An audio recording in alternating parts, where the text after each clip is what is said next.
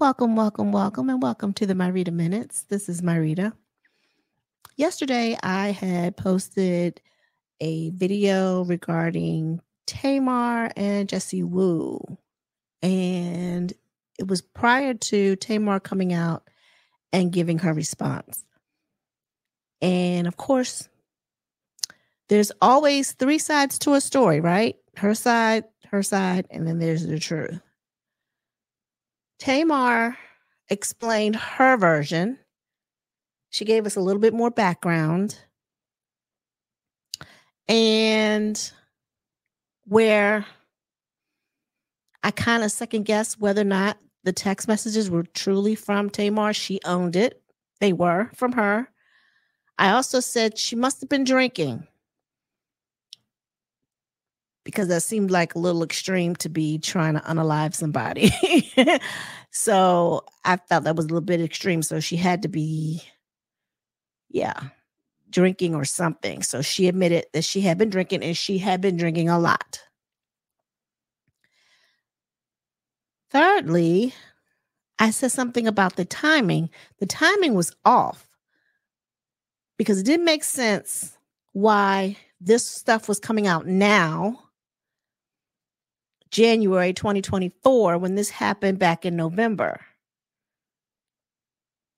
So it's like, why did you choose to come out with this now? And based on what I've heard, I guess it's some miscommunication there. Something happened where Jesse Wu must have said something about JR. Tamar didn't like it. And I guess she unfollowed Jesse Wu. And instead of talking about it, I assume that they just let things go the way they did. She said she hasn't been to work for the whole month of December or something like that. Or the last time she was at work was in December. So she hasn't seen. Tamar said the last time Jesse was at work was in December. So she hasn't seen her. So if there's no communication going on and you see that someone has unfollowed you and you're kind of like, okay, well, what happened? The only thing you can think of was the last thing that had transpired between the two of you, then you're only going by speculation as to why she might be upset. But anyway, communication is key. But it doesn't make sense for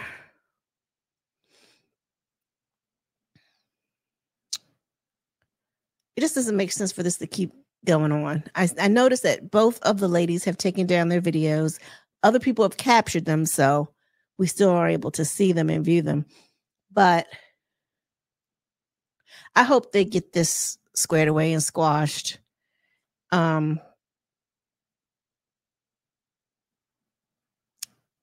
It seems like in December, based on the footage that I saw, Jesse Wu still recognized Tamar as a friend. And she said she has been nothing but nice to her. This was after the text messages in November.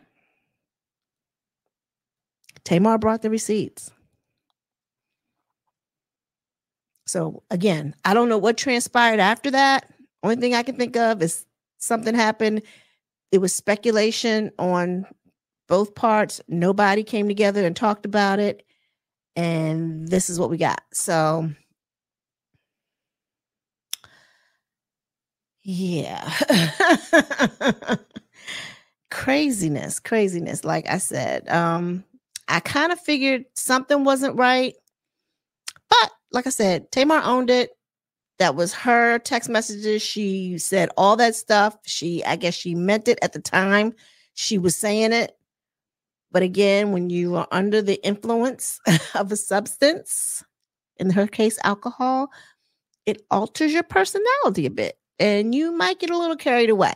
And if you're an extra type person, that doesn't do anything but enhance it. So there's that. Not justifying it, but that's what we got. Anyway, I just wanted to come out. I figured she would come out eventually. I didn't think it'd be as soon as last night, but I'm glad she did. She tried to clear up a little bit. I hope that's the end of it. Both these beautiful ladies need to just get on their grind and do what they do well. I'm throwing another sale. Free likes, free shares, free subscription. Please like, share, and subscribe. Thanks for watching. Bye-bye. Have a good one. Peace.